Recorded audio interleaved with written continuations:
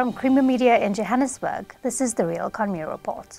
Hydrogen-powered vehicles and plants of the future will require hydrogen fuel, which is made using an electrolyser. As South Africa looks to introduce hydrogen-powered engines, the need for local hydrogen production will also become important. Creamer Media's Donna Slater recently visited Randburg-based Hydrox Holdings. With its locally developed advanced alkaline electrolyser, the company is looking to secure its place in the industry by tweaking its technology and offering units to meet domestic demand for hydrogen. Hydrox Holdings lead process engineer Jason Cuomo speaks to Creamer Media's Donna Slater about these developments. What you're looking at is Hydrox Holdings' advanced alkaline electrolyser. The main aim is to produce hydrogen and oxygen gas safely and at high purity from the device. We have chosen to go the alkaline route because it makes use of simple materials. Simple materials means that it's lower cost to actually produce the systems. This is all in the aim of producing electrolyser that results in low cost hydrogen production. One of the reasons why we've gone ahead and developed what we term an advanced alkaline electrolyser is because it makes use of advanced catalysts, so we get extremely high performance. And then second to that, we have a zero gap philosophy on the electrolyser. Essentially what that means is there's an important component in the electrolyser called a membrane. That membrane under fluctuating loads vibrates, and that actually results in the degradation of the membrane. So in our zero gap approach, we support the membrane throughout, which means that we can run off intermittent loads, so that is associated with solar and wind electricity profiles. So Hydrox Holdings has been developing electrolyzers for 8 years now, but we have been working on two systems. The first systems, which we started 8 years ago, was developing a system that doesn't make use of a membrane. And this is to alleviate some of the problems that we just discussed earlier, which is not having a component that degrades in the system, but also allows the system to target different modes of operation, such as higher temperature, higher pressures, using different electrolytes. So that technology is unique and novel. No one else is doing that in the world, and it has taken 8 years to develop to the point that we've done a proof of concept for Shell, and we're very successful in doing that. But now we want to take that system to higher temperature operation, which is a bit more of a difficult task to complete.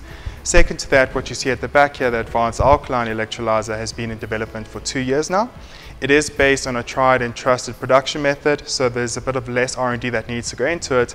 However, we've put in some development work into it, trying to reduce the expensive material use inside the system and allowing it to run off intermittent loads a bit better. So that's where our technical development has been focused, and that's been, as I say, for about 2 years now. Purity is a very important thing, mainly because of safety. So hydrogen is a very explosive gas. It's very energy dense. It has 39.4 kilowatt hours per kg.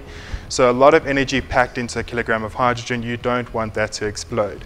So outside of the high explosive limit, you can then have hydrogen void from oxygen being operated in a safe manner.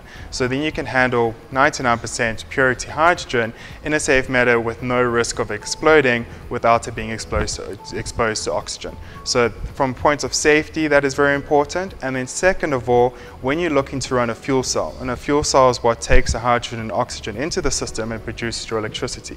So the fuel cell is what's going to run backup power systems, and it's what's going to run your trucks and cars in the future. In order to run those systems, you need a purity of 99.999% hydrogen. So you have to take out all the oxygen and all the water vapor that's contained in it. So in terms of purity, as I say, safety, and second of all, you need an extremely high purity to run your fuel cell. We want to go commercial with the system that you see here. So the next 2 to 3 years is looking to scale up a system, put it in an operating environment such as a mine, sugar industry, maybe a backup power system for a solar plant or wind farm. That's where we intend to take this system.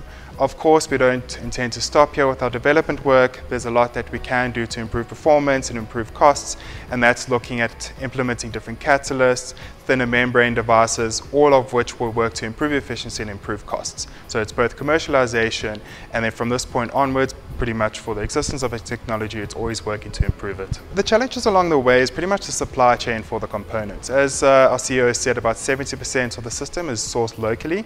That's a lot of your instrumentation, your tanks, your piping, your pumps, etc.